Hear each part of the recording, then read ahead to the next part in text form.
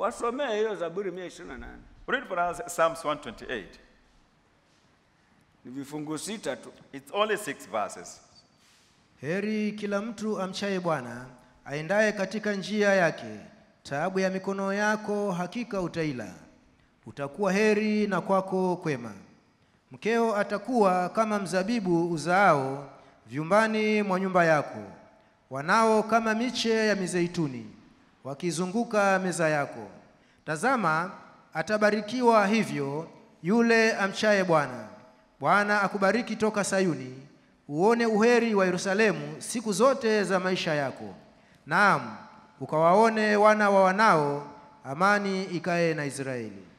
Blessed is everyone that feareth the Lord, that walketh in his ways, for thou shalt eat the labor of thine hands. Happy shalt thou be, and it shall be well with thee.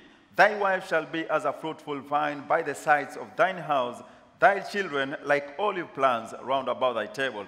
Behold, that thus shall the man be blessed that feareth the Lord. The Lord shall bless thee out of Zion, and thou shalt see the good of Jerusalem all the days of thy life. Yea, thou shalt see thy children's children, and peace be upon Israel. Likatimia kwangu. It came to pass unto me. Magonjwa yale yakapona. The sicknesses were healed. Ambayo shetani alikuwa ananitisha nayo ataniua. That the devil was scaring me with, he'll kill me. 2001. 2001. Na sauti ilikuja kwa nguvu. And the voice came so strongly to me. Lakini nikawa nikipinga shetani. But I was resisting the devil. Namwambia sikuitwa kufa na magonjwa ya laana. I told the devil I was never called to die from this Mungu alitoe kwetu kule. God to take me from our village. Anilete mpaka mbele za mwanzilishi wake. And bring me before his founder. Nijue kizuizi cha mema ya mtu ni dhambi zake. Then I know the hindrance to one's good is own sins. Aliniita nisamehe. He called me to forgive me. Nifahamu kweli. I know the truth. Niamini kweli. And believe in the truth. Aniokoe. Then he saves me. Shetani toka kwa jina la Yesu. So the devil leave my sight in the name of Jesus. Shetani akiona unajua haki zako kwa Mungu. When the devil sees you know your rights in God, kai karibu. He doesn't stay close to you. Hallelujah. Hallelujah. Nikaamini hivyo. I believe that way.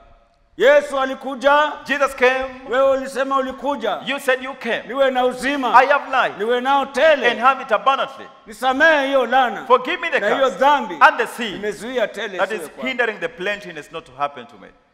Mimi najua ni mwenye dhambi. I know I'm a sinner. Lakini kilichokufanya utoke juu uje chini ya what made you come from heaven down the sun? What is it? Kuja kuokoa wanadamu na you dhambi. came to save human beings from their sins. Kwanza ni mimi. I being the first one here. Nisamehe. Forgive me. Kutokana na baba na mama. I insulted my parents. And despised them. Waona sikitu. And never valued them. Na kila maovu niliyoyafanya. And all iniquities I committed. Katikati ya jamii. In the village. Bwana unisamehe. Lord, forgive me and save me. Mtimizie uzima tena. Fulfill the wellness and the plentiness that uliniahidia kwa neno lako. You promised me in your word.